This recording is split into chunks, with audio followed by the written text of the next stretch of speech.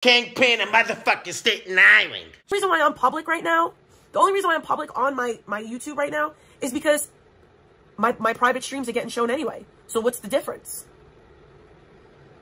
I was leaving YouTube. Like, I was done. I wasn't coming back here. Bro, I'll take the L. I'll lose the money. I'll lose the money. I'll lose the money. I don't care. I'll lose the money.